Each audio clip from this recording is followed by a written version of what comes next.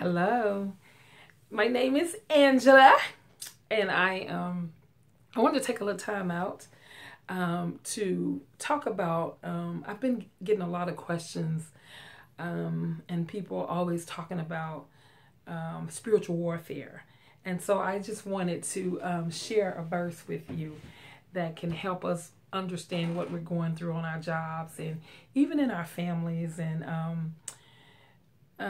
in the world, what's going on. Spiritual warfare. The Satan is at war with God, and Satan understands that he cannot defeat God. He can't even fight against God. So what he does, he fights God's people. And so that you're experiencing on your job is called spiritual warfare. Ephesians 6:12 will help you understand what you're dealing with on your job.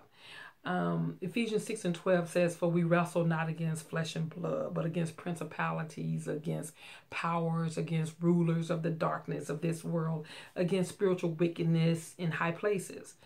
So what does that say to you? Okay, I'm going to say it again. Ephesians 6:12. It says, "For we wrestle not against flesh and blood, but against principalities, against powers, against rulers of the darkness of this world, against spiritual wickedness in high places."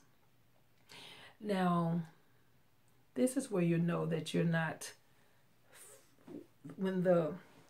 on your job, when your boss is picking on you, you got to understand what God is telling you.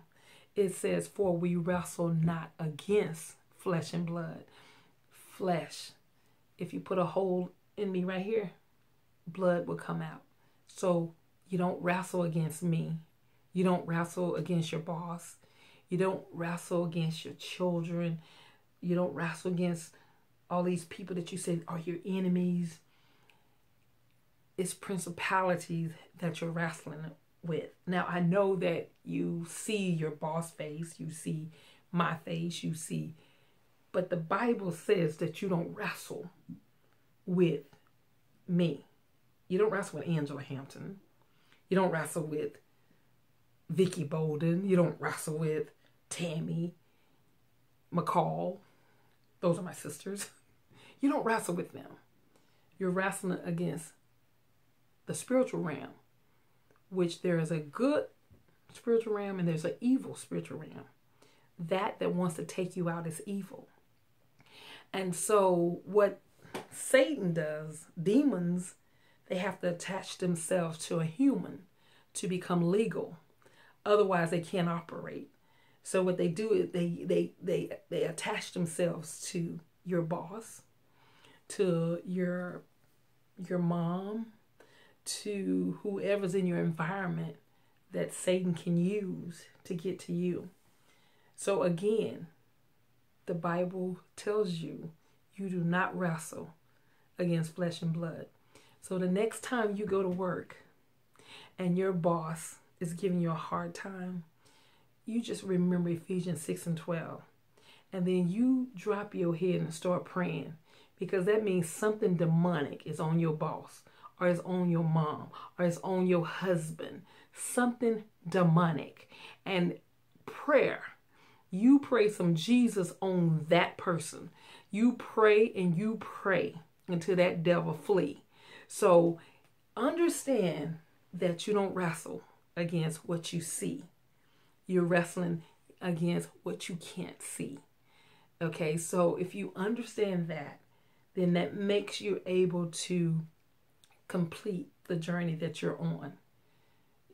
It makes you go on and be able to live this Christian life and understand spiritual warfare. That fight is between Satan and God.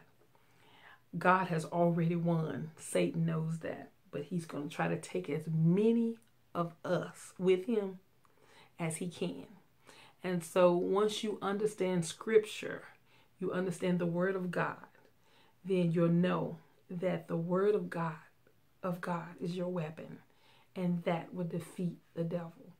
And remember this, if you're saved, Satan cannot possess you. Satan can influence you. Satan only possesses those who are unsaved.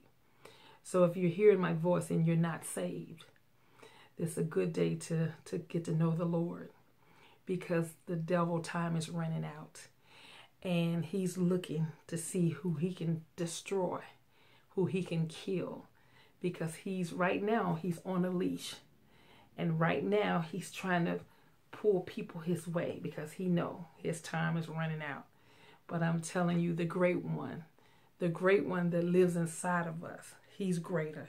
He can keep Satan off of you, but you got to know the word of God, and you got to understand Ephesians 6:12, and you got to understand the scripture that says, greater is he that is in you than he who is in the world.